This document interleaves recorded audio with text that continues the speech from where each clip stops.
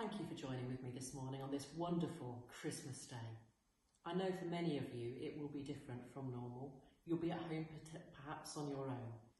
I trust that you will know the presence of Christ amongst you, and that as you make phone calls or perhaps see people through the window, that you will know that presence of his love and his gift to you this year.